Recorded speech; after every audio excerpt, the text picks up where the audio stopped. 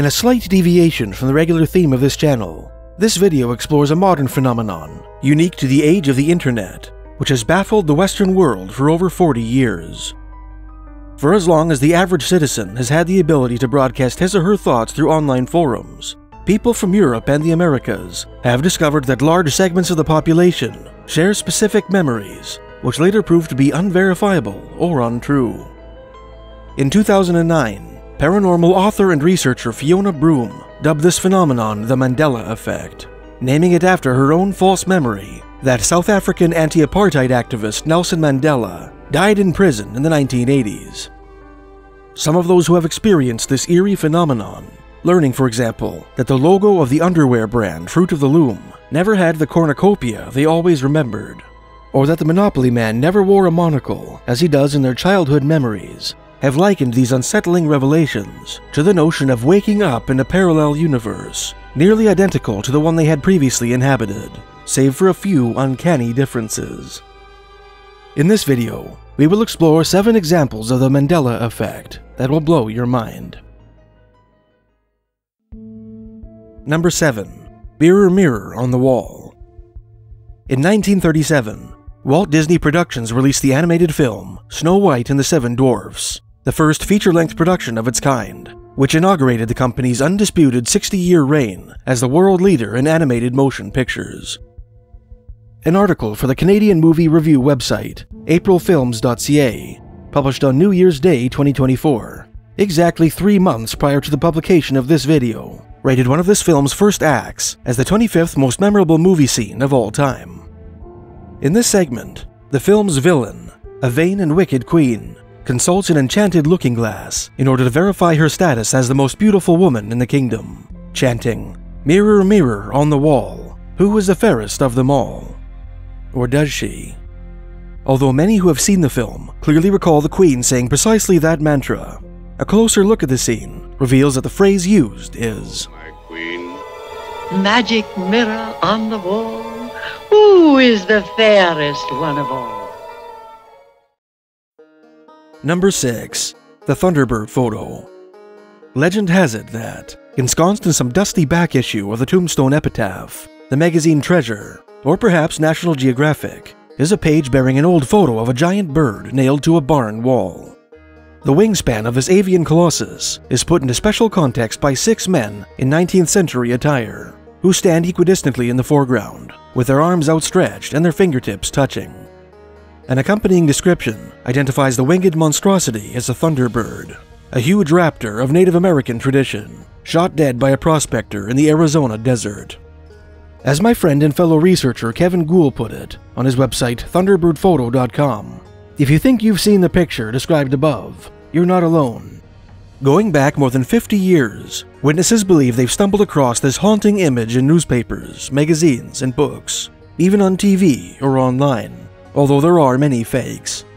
Invariably, when they retrace their steps to locate the source of the photo, it's not there, like it's been wiped from the pages of history. Back in the summer of 2018, I interviewed a man named Frank Graves, who is supposed to have possessed a copy of this elusive photograph in 1966, taking it with him on an investigatory expedition into the wooded Allegheny Highlands beyond Renovo, Pennsylvania. He recalled that the bird in the photo resembled a giant raven, and that its head appeared to be slumped over.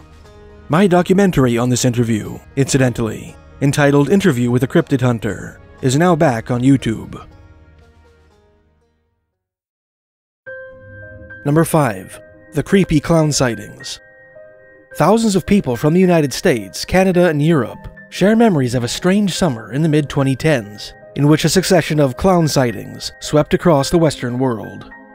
For a spell of 2 or 3 months, scary-looking clowns, complete with white face paint and oversized shoes, were spotted with terrifying frequency in city parks, cemeteries, and school grounds across the country, alarming passers-by with their disturbing costumes and unsettling behavior.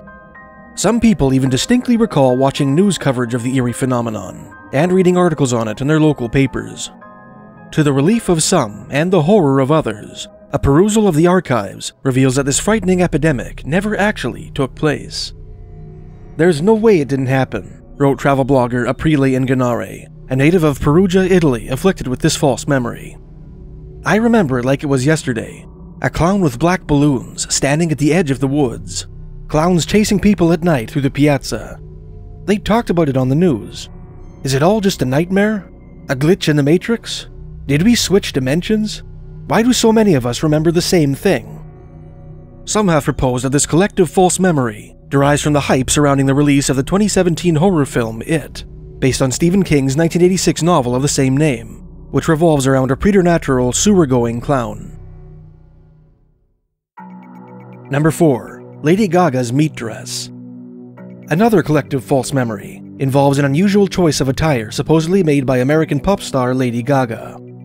From Kentucky to Korea, thousands of people across the world have clear recollections of the self-styled Mother Monster accepting some award clad in a gown fashioned from raw meat sometime in the late 2000s. Although Gaga is famous for her eclectic wardrobe, the lifelong vegan has never donned the remembered meat dress, making a point to avoid wearing any sort of animal fabric, from leather to wool, in her performances. Some journalists have proposed that this confabulation is a conflation of two real images: an actual meat dress, crafted by Canadian artist Janice Sturback in 1987, which was showcased in a widely publicized art exhibit in Ottawa, Ontario, and Lady Gaga's affectation of a lettuce leaf bikini, which she wore to a 2010 promotional event for the non-profit organization PETA, or People for the Ethical Treatment of Animals. Number 3. Custard's Last Stand. One of the most defining events in the history of the American West, taught to school children throughout the United States, is the defeat of the U.S. Army's 7th Cavalry Regiment at the hands of Chief Sitting Bull's Lakota Sioux in the 1876 Battle of the Little Bighorn. Despite its prominence in American history, a shocking number of Americans misremember the name of the U.S. commander who made his famous hilltop stand at the climax of this bloody historical drama. Famed for his blonde frontier-style ringlets, which were shorn prior to his last campaign, General George A. Custer has what is perhaps the most misspelled surname in Wild West history, many Americans writing and pronouncing it without the terminal D. American psychologist Dr. Avril Prima addressed this strange phenomenon in her article for the 1981 issue of the Journal of Andorran Psychology, proposing that many people are hesitant to acknowledge the humorous connection between the almost legendary figure of Western history and the creamy dessert which his surname evokes. This unspoken insinuation, juxtaposed with the solemn nature of Custard's last stand, results in a sense of unease.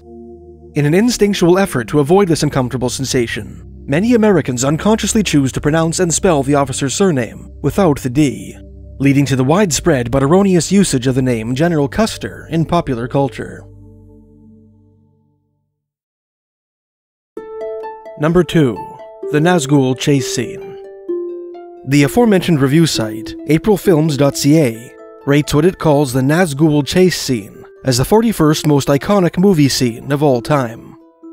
This stroke of cinematic genius appears in the 2001 fantasy epic The Lord of the Rings, The Fellowship of the Ring, an adaptation of English writer J.R.R. Tolkien's classic 1954 novel of the same name. This particular scene is based on Book 1, Chapter 12 of Tolkien's novel, in which an elf named Glorfindel rescues the dying protagonist, the hobbit Frodo Baggins, from a band of preternatural assassins. Although director Peter Jackson took artistic liberties with this segment, substituting one of the key characters, some viewers vividly recall watching a scene more accordant with Tolkien's original narrative. Scottish actor Billy Boyd, who played the hobbit Pippin, explained in a recent video how he convinced director Peter Jackson to give his character the role originally intended for Frodo. The Nazgul chase scene. I know you probably think you remember it as you remember it, but actually, I was speaking to Peter Jackson and at the time, and we thought, well, who's the most charming of the hobbits? And we thought, well, it's Peregrine, isn't it? It's Peregrine, Pippin, Took. And so the Nazgul chase scene is actually Pippin. You probably remember it as Frodo, which, just shows the magic of Tolkien. But, stranger still, our viewers' recollections of the writer who rescues Pippin. Although many cinephiles have vivid memories of Glorfindel swooping in to save the day, director Peter Jackson, in an avant-garde decision, gave the role of rescuer to one of the film's most iconic characters, Gollum. If you want him, come and claim him. Number 1. April Fool's Day. People throughout the world have a misconception that on the first day of April, it is acceptable to prank one another by playing jokes and telling stories that are not true. Some people even believe that YouTubers sometimes engage in this shameful practice. If you'd like to learn more about this made-up custom, please check out the link in the description.